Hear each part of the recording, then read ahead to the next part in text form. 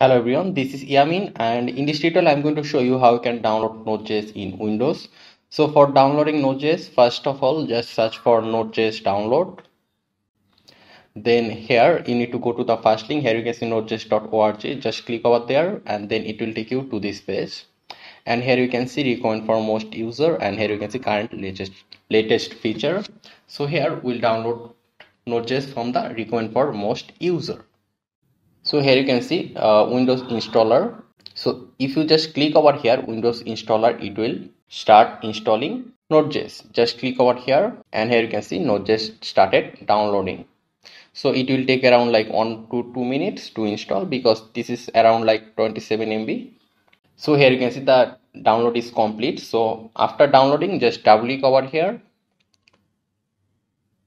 and then you will see something like this, Node.js setup. So just click over here next and then click over here I accept the terms in the license agreement, then click next, again click next. After that you will see something like this. You do not have to change anything over here, just directly click next. And after this, here you can see automatically install necessary tools. Here you can see install Chocolatey. So after install, if you just check it over here, so after installing Node.js it will install Chocolatey. So we'll just click over here, then click next and then click install. So here you can see Node.js is started installing. So it will take around like 2 minutes highest to install Node.js. So after installing Node.js, it will download some extra packages for the Chocolatey that we just ticked before. So we now just click next over here, finish over here. Then here you can see press any key to continue. Just click any key. If you just click any key, then it will open a PowerShell over here. And in this PowerShell, it will install Chocolatey. Now installing Chocolatey will take like 5 to 10 minutes. So here you can see it is still installing the Chocolatey some file over here. So what you can do is that you can just minimize it or just don't close it, just minimize it. So we'll just minimize the PowerShell.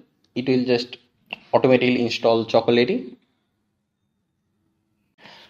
After this, we'll just put the Windows search option over here, and here we'll just search for CMD, then press enter, and here we'll just write node-v. So it will show us the version. So here you can see, we can see the Node.js version, which is 16.14.0. So it means Node.js is successfully installed in our Windows. So this is how we can install Node.js. I hope this tutorial was useful to you. If you want more tutorial like this, then make sure to subscribe. Thanks again for watching. I'll see you in the future tutorial.